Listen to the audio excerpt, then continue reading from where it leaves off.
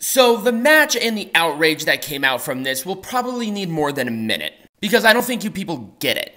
Because the people who got outraged by this are not only hypocrites, but they're stupid. Because, yeah, the issue here was that the women were not fairly represented during the show. They had one actual full match. So let's get into this one before we get into the outrage and me just gonna call you guys a bunch of hypocrites. So it was going to be Becky Lynch versus Bayley in a steel cage match. The original plan of this match was to not have the match. Why? I don't know, but that was the original plan. They did not change it out of nowhere because of the Bloodline segment, because it went too long. This wasn't supposed to happen. So there was the attack, Becky Lynch got laid out, Bayley and the rest of Damage Control stood tall. It is what it is. They're probably going to do some other match later. I don't know why they just didn't finish this off here, because this would have been a good match. But people were outraged because of some misogyny BS. That's not what happened. This was the plan from moment one. And if you're going to sit there and scream misogyny because this match did not happen, watch NXT. There are 4 women's matches on NXT. If you do not watch NXT, you are a hypocrite.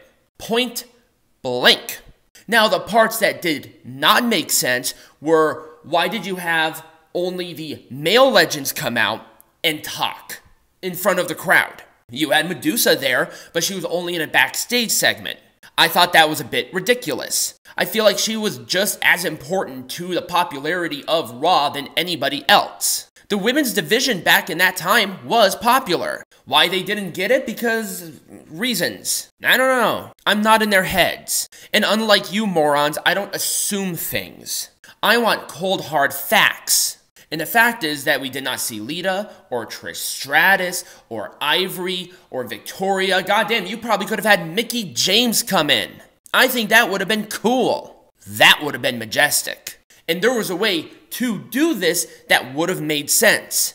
Have the attack. Cancel the match like you had, but you had Charlotte Flair there. Why not have Charlotte come out, help Becky despite their grievances, but they're both big baby faces right now, and have a tag match with the tag team champions versus Becky and Charlotte. I think that would have made at least some sort of continuity sense. And also you would have had Charlotte, who's a big draw in the women's division right now, out there, who is significant within the history of Raw for the women.